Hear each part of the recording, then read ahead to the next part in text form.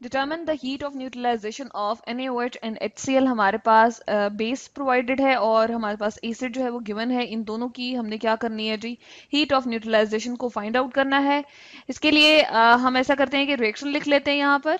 तो हम देखेंगे कि हमारे पास केमिकल रिएक्शन किस तरह से है। हमारे पास कुछ इस तरह से है कि HCl हमारे पास एक्वस हम ले लेंगे, इसी तरह से NaOH का सोल्यूशन होगा, दोनों को हम मिक्स करेंगे तो हमारे पास क्या बन जाएगा जी, NaCl इन एक्वस फॉर्म, ठीक है। और साथ ही साथ हमारे पास वाटर जो है वो लिक्विड फॉर्म में बन जाएगा। तो इसको हम कहते हैं कि हमारे पास इस प्रैक्टिकल के लिए केमिकल रिएक्शन है।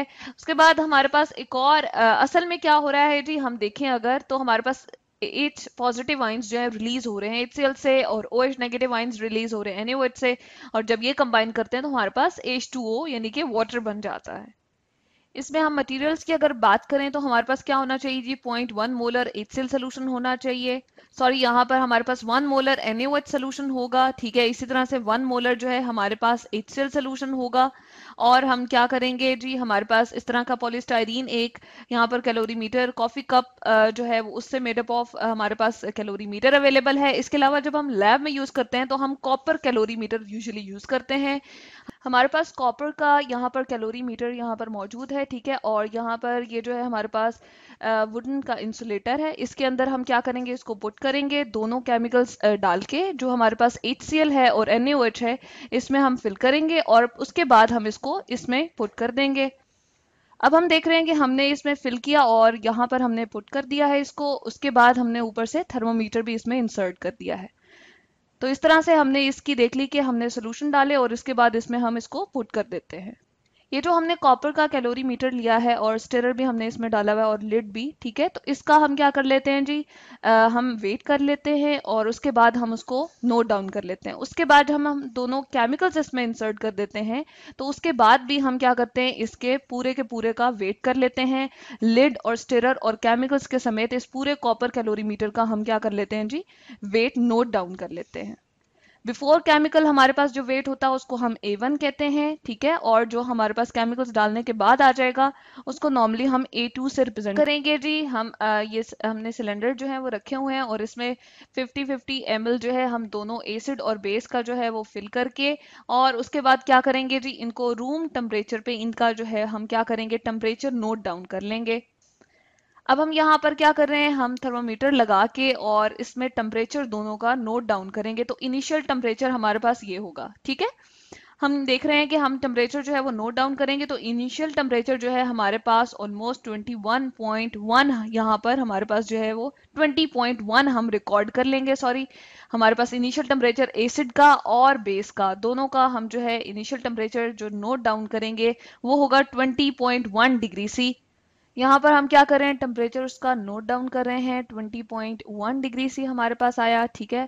थर्मोमीटर हम निकालेंगे। एसिड और बेस का टेम्परेचर जब हम नोट कर रहे होते हैं तो यही नहीं करना कि थर्मोमीटर यही वाला उठा के इसमें डाला और फिर दोबारा से दूसरे वाले सोल्यूशन में डाल दिया। तो इस तरह से उन दोनों की कॉन्सेंट्रेशन जो है वो चेंज हो जाएगी। इस तरह से हमारे केमिकल्स जो है वो खराब हो सकते हैं, ठीक है। कॉन्सेंट्रेशन का चेंज आ जाएगा। हम क्या करेंगे, थर्मोमीटर लेंगे और उसको फिर हम डिस्टिल्ड वाटर से अच्छे तरीके से वॉश करेंगे। वॉश आउट करने के बाद हम क्या करेंगे जी, हम टिश्यू पेपर की साइड बदलेंगे और फिर हम अच्छे तरीके से उसको ड्राई करेंगे। और फिर हम दूसरे सोल्यूशन में जो है थर्मोमीटर डाल के उसका भी टेम्परेचर नोट डाउन कर लेंगे और वो हमारे पास एग्जैक्टली उतना ही आएगा, क्योंकि एक पूरी लैब का जो हमारे पास टेम्परेचर है नॉर्मली इन दोनों सोल्यूशन का भी उतना ही होगा। तो 20.1 डिग्री से हम इसका भी नोट डाउन कर लेंगे इनिशियल टेम्परेचर। अब हम क्या करेंगे, ऑब्जर्वेशन और कैलकुलेशन जो हमने लिखनी है उसमें हम इनिशियल टेम्परेचर T1 से रिप्रेजेंट कर देंगे और यहाँ पर हमने क्या लिखना है जी, 20.1। हम इसको ठीक करते चलें। यहाँ पर हमने लिखना है 20.1, जो कि हमने कहाँ से नोट किया जी, हमारे पास इनिशियल टेम्परेचर था। अब हम क्या करेंगे, जो हमारे पास कॉफी कप कैलोरी मीटर है इसको हमने जी इस तरह से वैक्यूम हम देख रहे हैं कि क्रिएट किया हुआ है और इसमें हम जो है एसिड का सोल्यूशन, ठीक है, 50 cm क्यूब और फिर बेस का सोल्यूशन 50 cm क्यूब दोनों को ऐड कर देंगे, ठीक है। और जैसे ही हम ऐड करेंगे, यहाँ पर क्या किया जी, हमने ऐड करना है और फौरन से इसकी लिड जो है इसके ऊपर हमने पुट कर देनी है। इसके ऊपर इसको ढक देना है हमने अच्छे तरीके से और इसके अंदर हमने थर्मोमीटर ऐड कर देना और इसको स्विर्ल करना है, हिलाना है, ठीक है। अच्छे तरीके से होमोजेनियसली हमने इनको मिक्स होने देना है। तो यकीनन इनमें क्या होगा, टेम्परेचर का हमें राइज जो है वो नजर आएगा। यहां से हम देख रहे हैं कि ये हल्की सी हमें लाइन जो ब्लैक सी नजर आ रही है, ये क्या करेगी, ऊपर की तरफ मूव करती चली जाएगी। यहाँ पर हम देख रहे हैं कि हमने उसको थोड़ी देर छोड़ दिया है और हम यहाँ पर करीब होके देख रहे हैं कि हमारे पास 20.1 से मूव कर गई वो लाइन ऊपर की तरफ। यहाँ पर हम फिर दोबारा से देख लेते हैं, हम देख रहे हैं कि टेम्परेचर राइज कर गया है, 20.1 से 30 की तरफ जा रहा है। तो कुछ देर बाद जो हमारे पास फाइनल टेम्परेचर आएगा उसको हम यहाँ पर नोट डाउन कर लेंगे। ठीक है, तो कुछ देर बाद जब हम नोट डाउन करते हैं, देखते हैं हमारे पास टेम्परेचर जो है वो कांस्टेंट हो जाता है, उसके बाद इंक्रीज नहीं करता, तो वो कितना आया था उसको हम लिख लेते हैं फाइनल टेम्परेचर के तौर पे। तो ऑब्जर्वेशन एंड कैलकुलेशन में जो हमने यहाँ पर लिखा है उसमें हम फाइनल टेम्परेचर जब नोट करते हैं तो हमारे पास आ जाता है, उसको हम T2 से रिप्रेजेंट करते हैं और वो आया था 29.9 डिग्री सी। यहाँ पर बताते चलें कि 30 सेकेंड तक हमने ऑलमोस्ट इसको हिलाना है और टेम्परेचर को नोट करेंगे तो वो इंक्रीज करने के बाद हमारे पास क्या है जी, एक खास हद पे वो रुक जाएगा। ठीक है, तो 29.9 डिग्री से हमारे पास फाइनल टेम्परेचर आ गया। और उसके बाद हम क्या करेंगे, हम इस तरह से करेंगे कि हमारे पास जो सारा का सारा हमारे पास ये बीच में मिक्सचर मौजूद है, हम क्या करेंगे उसको दोबारा से वे कर लेंगे। इनिशियली भी हमने क्या करना था जी, हमने जो हमारे पास लैब में अवेलेबल होता है कॉपर कैलोरीमीटर, उसको लिड के समेत और स्टिरर के समेत हमने वे करना होता है, वो हमारे पास इनिशियल वेट आ जाएगा। और एंड पे जब हम इसके कंटेंट्स के साथ वे करेंगे तो हमारे पास एक और वेट आ जाएगा, उसको हम कहेंगे कि हमारे पास जो है, हमारे पास वो A2G होगा। ठीक है, फर्स्ट वाला हमने जो फाइंड आउट किया, जो हमने वेट करना है initially, weight of calorimeter stirrer और लिड के साथ, ठीक है, उसको A1G कहेंगे, यानी कि ग्राम्स में हमने उसका वेट लिख लेना है। और फिर हमारे पास ये जो मिक्सचर मौजूद होगा उसके समेत भी हमने एंड पे इसका जो है वो वेट कर लेना है। ठीक है, तो यहाँ पर हम लिखेंगे जी weight of calorimeter plus stirrer plus lid, हमारे पास कितना आया है, इसको हमने रिप्रेजेंट किया है A1 से। ठीक है, A1 ग्राम्स, और ये था हमने जब नोट किया तो ये 90 ग्राम्स था। यहाँ पर हम लिखते हैं, सॉरी, ये हमारे पास कितना होगा जब हम इसको वे करेंगे, ये आ जाएगा हमारे पास 108 ग्राम। यहाँ पर हम लिख देते हैं, इसको A1 से हमने रिप्रेजेंट कर दिया है। उसके बाद एंड जब हमारे पास हो जाएगा इस प्रैक्टिकल का और हमने कंटेंट के साथ और कैलोरीमीटर और स्टिरर और लिड के साथ हमने जब वेट इसका फाइंड आउट किया तो वो हमारे पास कितना था जी, हम इसको लिखते हैं। यहाँ पर हमारे पास आ जाएगा, ये आ जाएगा हमारे पास कुछ इस तरह से, A2G से हमने रिप्रेजेंट किया है। ठीक है, और 168 ग्राम्स है। ठीक है, यहाँ पर हम इनिशियल और फाइनल टेम्परेचर का भी डिफरेंस लेते चलते हैं। हमारे पास राइज इन टेम्परेचर क्या आया है जी, यहाँ पर हम कैलकुलेट कर लेते हैं। फाइनल टेम्परेचर हमारे पास 29.9 था, इनिशियल टेम्परेचर 20.1 हमें यहाँ पर लिखना है। तो इस तरह से हमारे पास डिफरेंस जो आ जाएगा, जिसको थीटा से हम रिप्रेजेंट कर रहे हैं, वो 9.8 है। ठीक है, तो यहाँ पर हम बताते चलें कि हमारे पास अब वेट जो हमने लिया हुआ है कैलोरीमीटर का, स्टिरर का और लिड का और उसके बाद मिक्सचर का, तो वेट ऑफ सोल्यूशन निकालने के लिए हमें डिफरेंस अगेन लेना पड़ेगा। उसको हम किस तरह से करते हैं, हम A2G में से A1G को माइनस कर देते हैं, तो हमारे पास कुछ इस तरह से आ जाएगा। यहाँ पर हम लिखते हैं, कैलकुलेट करते हैं इसको, weight of solution A2G minus A1G, जो कि हमारे पास इस तरह से 168 माइनस 108 ग्राम्स, तो हमारे पास 60 ग्राम जो है आ रहा है वेट ऑफ सोल्यूशन। अब हम कैलकुलेट करने जा रहे हैं जी हीट ऑफ न्यूट्रलाइजेशन, तो उसके लिए हमें स्पेसिफिक हीट ऑफ कैलोरीमीटर भी रिक्वायर्ड होगी, उसको हम जूल्स पर ग्राम पर डिग्री सी में देखते हैं। हमारे पास ये जूल्स में कितनी है, 0.38 हमारे पास इसकी वैल्यू आ जाएगी। हम यहाँ पर लिखते हैं S1 आ जाएगी, इसको हमने रिप्रेजेंट किया S1 से। स्पेसिफिक हीट ऑफ, यहाँ पर हम लिखते हैं स्पेसिफिक हीट ऑफ सोल्यूशन हमारे पास क्या होगी, S2 से हमने रिप्रेजेंट किया, और 4.18 जूल पर ग्राम पर डिग्री सी हमारे पास है।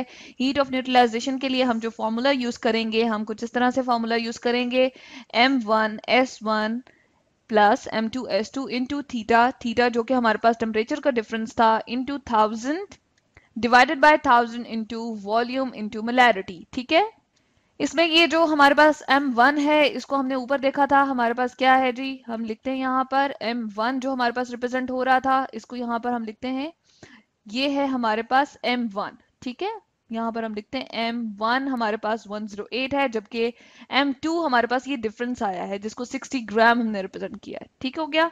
और इसके बाद स्पेसिफिक हीट हमारे पास गिवन है S1 S2, हम वैल्यूज पुट करेंगे यहाँ पर। थीटा हमारे पास टेम्परेचर डिफरेंस है जैसा कि बताया था। उसके बाद ये 1000 हमारे पास क्यों हमने यहाँ पर लगाया है, चूंकि हमारे पास वॉल्यूम जो है वो cm क्यूब में है, यानी कि वॉल्यूम ऑफ एसिड और बेस हम कह रहे हैं 50 cm क्यूब हमने यहाँ पर पुट किया है, लिया है इस एक्सपेरिमेंट में। तो सीएम क्यूब को डीएम क्यूब में कन्वर्ट करने के लिए हमें यहाँ 1000 से डिवाइड करना पड़ेगा, यानी कि इस वाले वॉल्यूम को जब हम 1000 से डिवाइड करेंगे तो ऑब्वियसली 1000 ऊपर चला जाएगा। जबकि ओवरऑल हमारे पास हीट ऑफ न्यूट्रलाइजेशन जो है वो जूल में आएगी, इसको किलो जूल में कन्वर्ट करने के लिए हमें यहाँ पर नीचे 1000 लगाना पड़ा है, क्योंकि जूल से जब हम किलो जूल में जाएंगे एज अ होल क्वांटिटी को हमें 1000 से डिवाइड करना पड़ेगा। तो हम कुछ यहाँ पर देख लेते हैं कि हमारे पास V और M जो है वो किस तरह से हैं।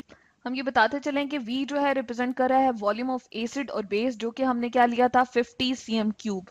ठीक है, 50 ml या हम 50 cm क्यूब कहते हैं। मोलैरिटी ऑफ एसिड और बेस जो थी वो क्या थी, 1 मोलर थी, हम यहाँ पर बता देते हैं। इसके बाद हम कैलकुलेशन यहाँ पर करते हैं जी। तो कैलकुलेशन हमारे पास इस तरह से आ जाएगी। M1 जो था हमारे पास क्या था, हम यहाँ पर लिखते हैं हमारे पास 108 ग्राम था, इसको मल्टीप्लाई कर दिया हमने स्पेसिफिक हीट S1 से 0.38 प्लस 60 हमारे पास जो है सोल्यूशन का वेट आया था, उसको हमने मल्टीप्लाई कर दिया सोल्यूशन की स्पेसिफिक हीट से 4.18 से। और टेम्परेचर का डिफरेंस हमारे पास कितना आ रहा था, ऑलमोस्ट 9.8 आ रहा था। हमने यहाँ पर इसको जो है वो रफली 10 पुट कर लिया है। ठीक है, उसके बाद मल्टीप्लाई बाय 1000 हम कर रहे हैं। चले हम टेम्परेचर को 9.8 यहाँ पर ले लेते हैं, और उसके बाद हमारे पास डिवीजन में 1000 आ रहा है, मल्टीप्लाई बाय वॉल्यूम जो कि 50 है, और मोलैरिटी जो कि हमने एसिड या बेस की जो भी हमारे पास थी वो 1 मोलर थी।